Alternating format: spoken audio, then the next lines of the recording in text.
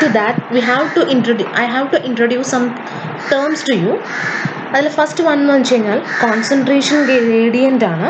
So concentration എന്ന് പറയുമ്പോൾ എന്താണ്? ഗാഢത or magnitude. Gradient means increase or decrease.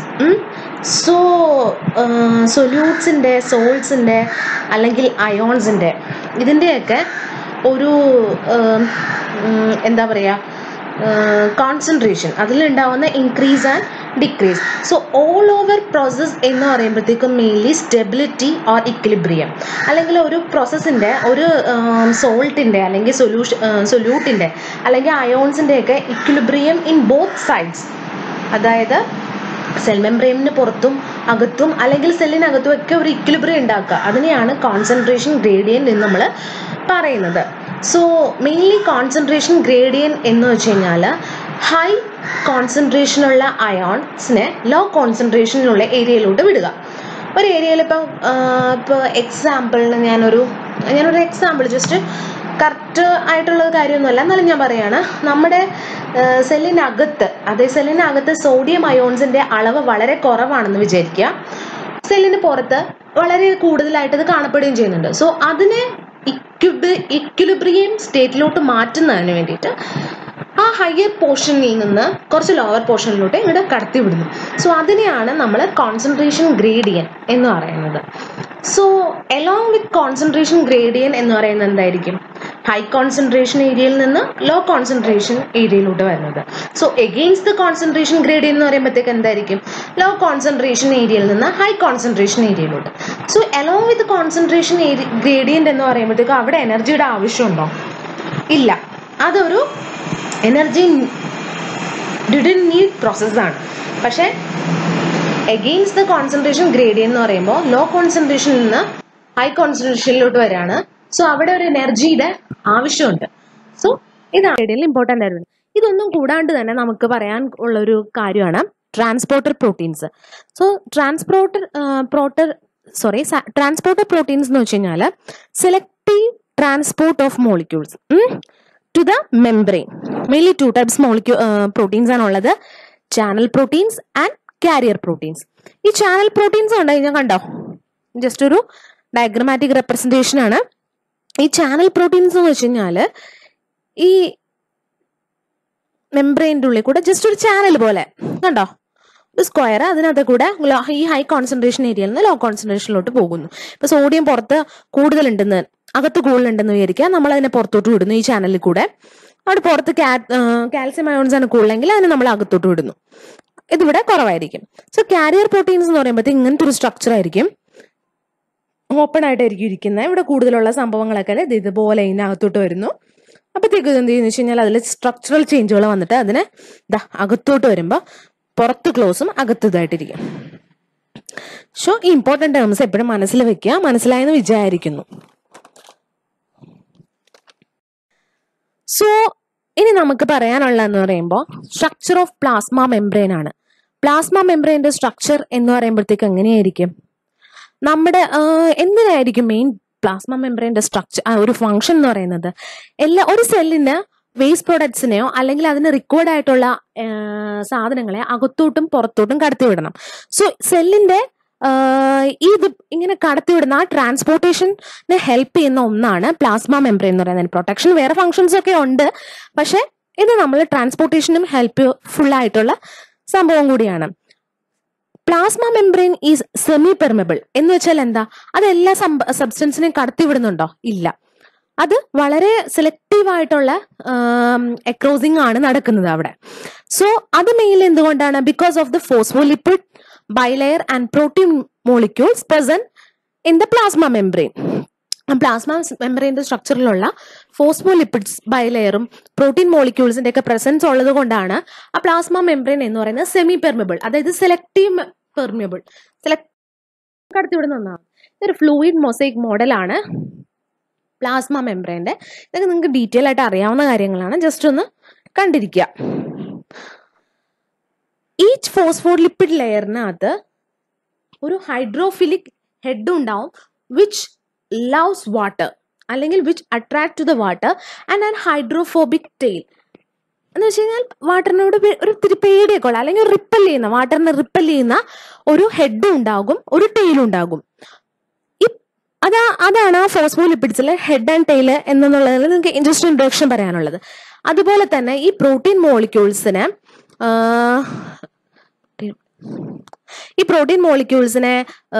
Transport ചെയ്യുന്നു. ഇത് are the transported proteins such as pore proteins and carrier proteins. നേരത്തെ ഞാൻ പറഞ്ഞതുപോലെ ആ ഇൻട്രൊഡ്യൂസ് ചെയ്ത് തന്ന പോലെ തന്നെ ട്രാൻസ്പോർട്ട് ചെയ്യാനായിട്ട് ചില മോളിക്യൂൾസിനെ കടത്തിവിടാൻ ഭയങ്കര പാടാണെന്ന് പറഞ്ഞിട്ടുണ്ട്.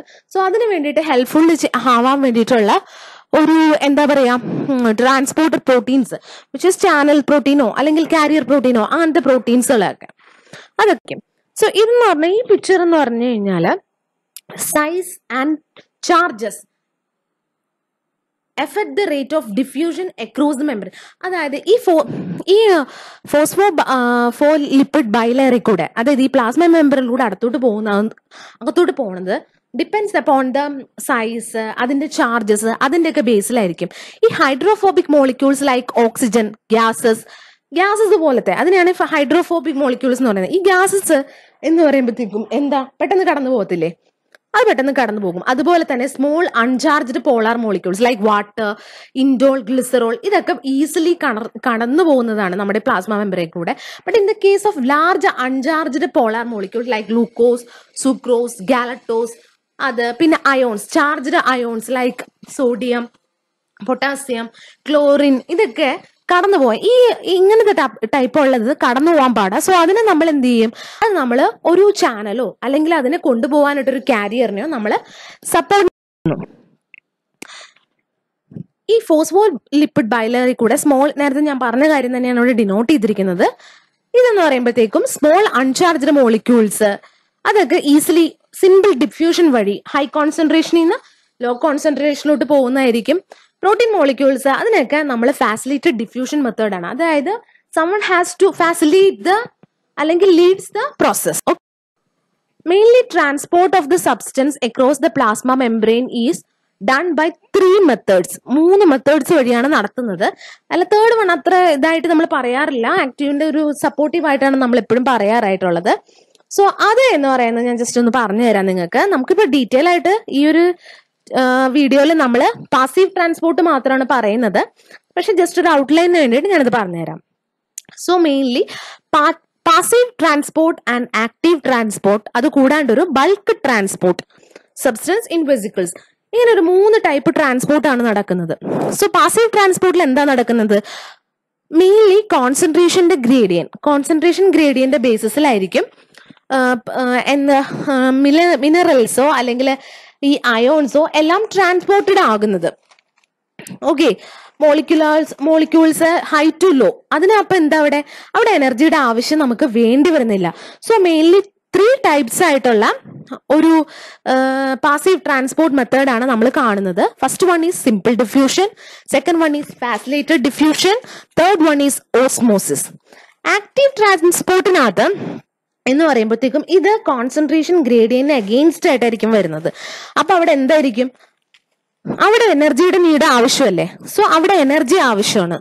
സോ അതിന് മെയിൻലി 2 ടൈപ്സ് ആയിട്ട് ക്ലാസിഫൈ ചെയ്തിട്ടുണ്ട്, primary active transport and secondary active transport. Okay, ഇനി തേർഡ് വൺ എന്ന് പറയുന്നത് ബൾക്ക് ട്രാൻസ്പോർട്ട് ആണ്. മെയിൻലി 2 ടൈപ്സ് ഉണ്ട്, എൻഡോസൈറ്റോസിസ് ആൻഡ് എക്സോസൈറ്റോസിസ്. എൻഡോസൈറ്റോസിസ് എന്ന് പറയുമ്പോഴത്തേക്കും ഫാഗോസൈറ്റോസിസ്, പിനോസൈറ്റോസിസ്, റിസപ്റ്റർ മീഡിയേറ്റഡ്, ഇങ്ങനത്തെ 3 ആയിട്ടാണ് വന്നിരിക്കുന്നത്. സോ ഇതാണ് പറയുന്നത്. ഈ ഒരു പിക്ചറിനകത്ത് കാണിച്ചിരിക്കുന്നത് ആക്റ്റീവും പാസീവ് ആയിട്ടുള്ള ട്രാൻസ്പോർട്ടാണ് കാണിച്ചിരിക്കുന്നത്. ഇത് ശ്രദ്ധിച്ച് നോക്കിക്കഴിഞ്ഞാൽ നിങ്ങൾക്ക് കാണാൻ പറ്റും, ഇവിടെ പുറത്ത് മോളിക്യൂൾസ് ഉണ്ട്. സോ ഇതിൽ നിന്ന് സിമ്പിൾ ഡിഫ്യൂഷനും ഫാസിലിറ്റഡ് ഡിഫ്യൂഷനാണ് കാണിച്ചിരിക്കുന്നത്. ഇവിടുന്ന് ഡയറക്റ്റ് ആയിട്ട് കടന്നു വരുന്നു, ഹൈ കോൺസെൻട്രേഷനിൽ നിന്ന് ലോ കോൺസെൻട്രേഷനിലോട്ട് വരുന്നു. അതിനെ നമ്മൾ സിമ്പിൾ ഡിഫ്യൂഷൻ എന്ന് പറയും. ഫാസിലിറ്റഡ് ഡിഫ്യൂഷൻ എന്ന് പറയുമ്പോഴത്തേക്കും with the help of A channel protein, okay, അല്ലെങ്കിൽ കാരിയർ പ്രോട്ടീൻ, അതിങ്ങനെ കടത്തിവിടുന്നു, ഹൈ കോൺസെൻട്രേഷൻ ലോ കോൺസെൻട്രേഷൻ വരുന്നു. ഇത് ആക്റ്റീവ് ട്രാൻസ്പോർട്ട് ആണ്. ഇവിടെ കൂടുതലായിട്ടുള്ള ഇവിടെ എന്താ കൂടുതലായിട്ടൊക്കെ ഉള്ള ഇവിടെ കുറവുള്ള സംഭവങ്ങളൊക്കെ പുറത്തോട്ട് പോവുക അതിനൊക്കെ. അപ്പൊ ഇവിടെ എനർജി നീഡഡ് ആയിട്ട് വരുന്നു. അതായത് കോൺസെൻട്രേഷൻ ഗ്രേഡിയന്റിന് എഗെയിൻസ്റ്റ് ആയിട്ടുള്ള ഒരു പ്രോസസ്സാണ്. സോ അതുകൊണ്ട് ഇവിടെ എനർജി നീഡ് വരുന്നു. സോ പാസീവ് ട്രാൻസ്പോർട്ടിനെ നമുക്ക് ഡീറ്റെയിൽ ആയിട്ട് പഠിക്കാം. ഫസ്റ്റ് വൺ എന്ന് പറയുമ്പോഴത്തേക്കും മെയിൻലി 3 ടൈപ്സ് ഉണ്ടെന്ന് നമ്മൾ പറഞ്ഞല്ലോ. സിമ്പിൾ ഡിഫ്യൂഷൻ, ഫാസിലേറ്റഡ് ഡിഫ്യൂഷൻ, പിന്നെ ഓസ്മോസിസ്. ഓക്കെ, അതിൽ സിമ്പിൾ ഡിഫ്യൂഷൻ. സിമ്പിൾ ഡിഫ്യൂഷൻ എന്ന് പറയുമ്പോഴത്തേക്കും എന്താ small molecules like water, dissolved oxygen, fat soluble substance like fatty acid, glycerol, vitamins ഇതൊക്കെ ഡിഫ്യൂസ് ചെയ്ത് പ്ലാസ്മ മെംബ്രെയിനിൽ കൂടെ കടന്നു വരിക. സിമ്പിൾ ആയിട്ട് വരിക. അതിന് വലിയ ഇവിടെ കോൺസെൻട്രേഷൻ കൂടുതലായിരിക്കും. ഇപ്പൊ ഞാൻ ഒരു ഉദാഹരണം പറഞ്ഞു തരികയാണെന്നുണ്ടെങ്കിൽ, നമ്മൾ ഒരു പാത്രത്തിൽ വെള്ളം എടുക്കാം. ആ വെള്ളത്തിനകത്തോട്ട് നമ്മൾ ഒരു ഡ്രോപ്പ് ഇങ്ക് ഒഴിക്കുന്നു വിചാരിക്കാം. After some time of incubation ആ ഇങ്ക് ഇക്വിലിബ്രിയമിലി എന്ത് സംഭവിച്ചിട്ടുണ്ടാകും? ആ വെള്ളത്തിനകത്ത് ഡിസ്ട്രിബ്യൂട്ട് ആയിട്ടുണ്ടാകും. സോ അതിനെയാണ് നമ്മൾ സിമ്പിൾ ഡിഫ്യൂഷൻ നമുക്ക് സിമ്പിൾ ആയിട്ട് പറയാനുള്ളത്. So this process is mainly along with the concentration gradient എന്ന് നമുക്ക് പറയാൻ പറ്റും. Molecules continuously diffuse to across the membrane until it will reach to the equilibrium. അപ്പൊ അതുകൊണ്ട് തന്നെ നമുക്ക് എന്താ അവിടെ ഒരു എനർജിയുടെ നീഡ് വരുന്നില്ല. സിമ്പിൾ ഡിഫ്യൂഷൻ എന്ന് പറയുന്നത്. നെക്സ്റ്റ് വൺ എന്ന് പറയുമ്പോഴത്തേക്കും ഫാസിലേറ്റഡ് diffusion. Facilitated diffusion, someone has to be facilitated this process. അതല്ലെങ്കിൽ ഒരു carrier or any transport protein should have to allow a molecule to diffuse inside or across the membrane. Okay, അതിനെയാണ് ഫാസിലിറ്റഡ് diffusion എന്ന് പറയുന്നത്. നേരത്തെ പറഞ്ഞ പോലെ കാരിയർ പ്രോട്ടീൻസ് ഉണ്ടാകും, transport proteins ഉണ്ടാകും. സോ ഇതൊക്കെ ആയിരിക്കും ഹെൽപ്പ് ചെയ്യുന്നത്. ഇതും കോൺസെൻട്രേഷൻ ഗ്രേഡിയന്റിന്റെ ബേസിസിലായിരിക്കും വരിക. അതായത് ഹൈ കോൺസെൻട്രേഷൻ നിന്ന് ലോ കോൺസെൻട്രേഷനിലോട്ട്. അതുകൊണ്ട് തന്നെ എന്താ ആവശ്യമില്ല അവിടെ ഒരു എനർജിയുടെ ആവശ്യം ഇല്ല. സോ ഇതിനകത്തൊക്കെ സ്മോൾ ചാർജ്ഡ് അയോൺസ് ഒക്കെ ആയിരിക്കും വരിക. അത്ര ഹൈലി ചാർജ്ഡ് ആയിട്ടുള്ളതൊന്നും വരത്തില്ല. പിന്നെ ഗ്ലൂക്കോസ്, അമിനോസ് ആസിഡ്സ് അതൊക്കെ ഈ ഒരു പ്രോസസ്സ് വഴിയാണ് വരുന്നത്. ഓസ്മോസിസ്. ഓസ്മോസിസ് എന്ന് പറയുമ്പോഴത്തേക്കും mainly passive transport of water. വാട്ടറിന്റെ ഒരു പാസീവ് ട്രാൻസ്പോർട്ടാണ് കാണിക്കുന്നത്. അതായത് water through the lipid bilayer it has to reach inside the across the membrane. അത് നമ്മുടെ അകത്തോട്ട് വരുന്നത്. സോ അതിനാണ് ഒരു എക്സാമ്പിൾ തന്നെ. നമുക്കൊരു എക്സാമ്പിൾ ആയിട്ട് പറയുന്ന absorption of water by root hair of A plant നമുക്കൊരു എക്സാമ്പിൾ ആയിട്ട് കൊടുക്കാം. സോ പാസീവ് ട്രാൻസ്പോർട്ട് എന്ന് പറയുമ്പോൾ ഒരു ഓവറോൾ പ്രോസസ്സുകൾ എങ്ങനെയായിരിക്കും? Work along with concentration gradient. ഒരു കോൺസെൻട്രേഷൻ ഗ്രേഡിയന്റിന്റെ ഒപ്പം നടക്കുന്ന ഒരു പ്രോസസ്സാണ്. It doesn't require ATP. അതിന് ATPയുടെ ആവശ്യമില്ല. Maintain equilibrium. പിന്നെ മെയിനിൽ ഏതൊക്കെ പ്രോസസ്സുകളാണ്? Osmosis, diffusion, ഫാസിലിറ്റഡ് diffusion. ഈ 3 പ്രോസസ്സ് വഴിയാണ് പാസീവ് ട്രാൻസ്പോർട്ട് നടക്കുന്നത്. സോൾബിൾസ് like oxygen, carbon dye oxide, sex hormones, water ഇതൊക്കെ ആയിരിക്കും ട്രാൻസ്പോർട്ട് നടക്കുന്നത്. Diffusion and osmosis of this particular things are having their no